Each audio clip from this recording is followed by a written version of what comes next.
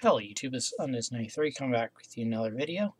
Sorry I haven't uploaded it lately. I've been quite busy with work and other things that have been coming up lately. So this will be my deck profile on my Dauntless deck.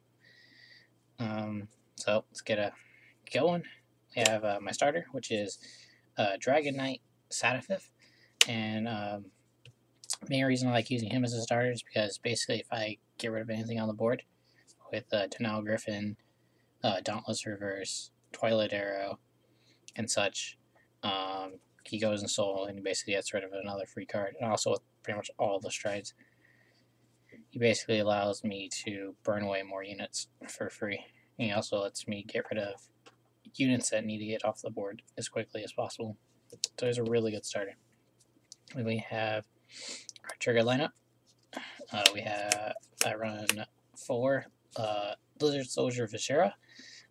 Main reason I run him is I like his skill of when something is retired by one of my effects, I toss him back to deck and I choose a unit, it gets plus 10k. The main reason I like that is his skill.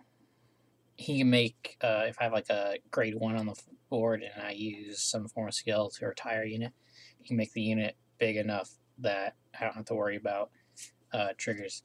So he allows me to hit good enough numbers. And all the other triggers are kind of a blanket, so I run Barbara. Mostly I just like her because of her art.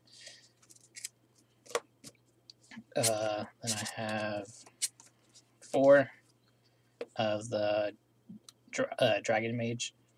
I like it because I like the art, and there's not really a crit trigger that does anything for Dauntless, so I think the only one that has triggers for him is Blade Master. And then we have 4 Ekaterina. I like her. She's very cute looking. I would like to have Gatling Claws in this deck just to be able to snipe starters off the board as quickly as possible, but she does what is needed. I run Rainbow triggers in the deck. Then we have our grade 1 lineup, so I run 4 Protect Orbs because it's a very counterblast heavy deck, and this allows me to countercharge. I have 2 Lava Flows because striding is a main necessity, and since I run 8 grade 3s, having these in the deck allows me to continue the consistency. 4 Steel Dragon's Broken Monkey Spear. She mostly lets me have my Limb Break active. Mostly it's for reverse if I ever have to ride a reverse, so I can start popping off units if my opponent has a pretty big board. We have, I believe, 3 Athonics. He's mostly here because if I kill something and I need countercharge and I need counterblast, toss him to Soul so I could. The easiest way I can get him if I have like no counterblast is stride into Root Flare, use a skill, plop a column, skill, go into Soul, and I have 2 free counterblast for next turn and such. Then we have our 2 Calamity Tower Wyverns, mostly to get cards out of my Soul. Be like a Protect Orb if I have to ride it, or something else in that matter. And also get to draw a card. And now our grade 2s. We have 2 Hulk Roars. My opinion is a really good creature because he's when something dies, you counterblast 2, kill something else. It's really good because he also really combos really well with Athonic of making his skill free of getting rid of just Athonic. Then we have our 4 Twilight Arrow. I just like him because he puts on pressure, because you swing with him, counterblast, you kill something, and just he gives the pressure because he pops away something on your opponent's board. So I really like that. Then we have our 12k attacker for Dauntless, which I really like because he always can swing out of Vanguard in this format, which is really good. We have our grade 3s.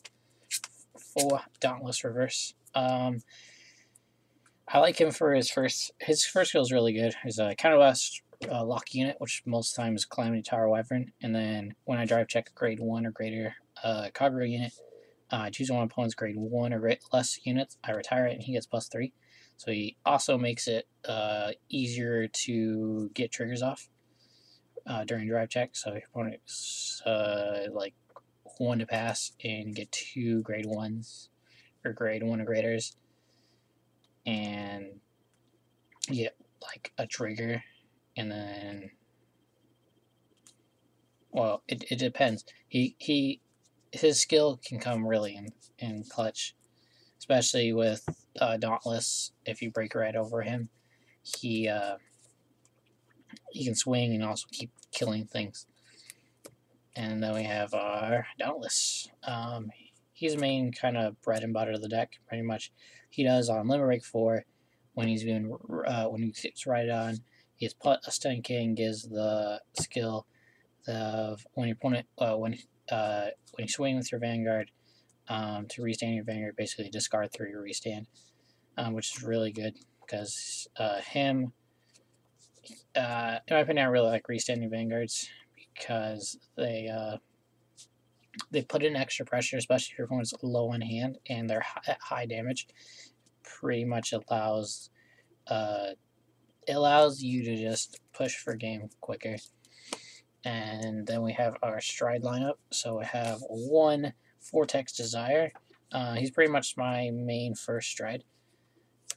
So that's the main reason that he's kind of ran in the deck as a 1 of. We have our 4 Titans. Most of the time he is the second Stride in the deck. I should probably explain Desire. Desire is pretty much when he attacks, he flips a unit, and most of the time I just flip Titan, so that Titan skill can continuously go off. And if he hits, he will retire 2 units since he retires, counting for himself, and then he counts for the heart, which is a very weird ruling, but it's interesting. And we have Titan. So basically what he does is counterblast, flip any unit that he wants at GB2. Then you retire units up to the face amount of copies of him. So usually on your first stride, you're going to retire at most 1 or 2 units. And then if the amount of units, and then if he's blazing, so basically blazing is Kagura's keyword. Basically if you have more rear guards than your opponent, so basically Dauntless' skill, secondary to get plus power as a grade 3. So basically it's that, and then he gets +1 crit if he's blazing. So pretty much clears the board and is also plus crit. Then we have our Irresist. He's kind of filler, but I really like him as well because he can blow a row, and your opponent just keeping everything in their back row, and they most people don't know what the heck this card does. It's just hilarious to see this card hit. It's like, bam, goes back row. Like, wait, why my back row? I thought it's killed column. Yeah, he killed a row. And it's good because it's for a soul blast, and soul in this deck is kind of easy to get. We have our 2 Novels. This is basically your win condition card. Basically, this card is at GB2, counterblast, choose a copy from turn to face up. Basically, when this thing swings, your opponent can't guard with grade 1s from hand, and also if they're at 5 more damage, so basically you stride into this, your opponent's at 5 damage, any trigger effects are nullified. Also, really sucks if you're facing angel players, because you can screw with your angel players really badly, which I love doing. We have our 4 Root Flares. The main reason for my 4 Root Flares is I really like this card, and he allows me to just punish my opponent if they establish way too far into the game, and if I ran out of all my Titans. We have our G Guards. We got, in my opinion, one of the best G Guards of the game, Denial Griffin. Basically, it's a Sakuretsu armor for a counterblast if people play Yu-Gi-Oh! So basically, put this in the Guardian Circle, kill the rear guard that's swinging, and that's that. And if you combo with this, you basically can get rid of the other column if you want to. If your opponent only has another unit there. So this card this G-Guard is a really nasty. Then we have our two Axle Orbs. He's kind of here for now because he's the only other G-Guard that Kagero has, but he's still good because basically if your opponent does not commit to a full board, it's always going to get 31. And that is basically it. That is my Dauntless deck profile. Thank you all for watching, and I will see you all in the future.